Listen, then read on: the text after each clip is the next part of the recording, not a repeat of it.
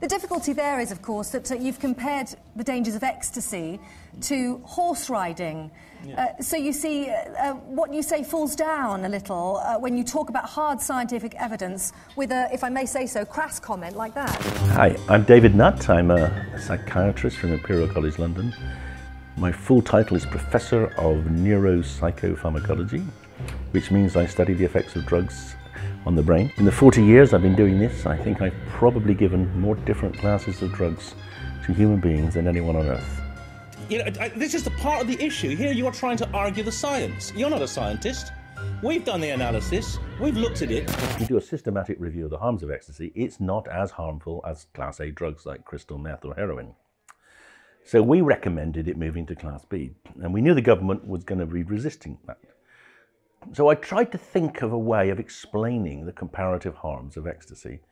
And actually, the story came to me in my clinic, because one day I saw a woman who had suffered serious brain damage from falling off a horse.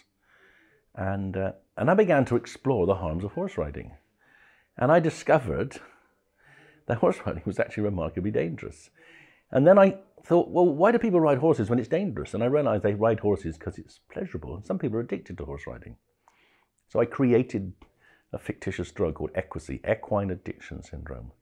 And I compared the harms of Equasy with the harms of ecstasy, just to make people think. And it turns out that horse riding, particularly if you go jumping, is more dangerous than taking ecstasy. And I wrote a thought piece, kind of a bit tongue-in-cheek, to make people think, you know, let's not worry so much about ecstasy because it's not as harmful as horse riding, but it created hysteria.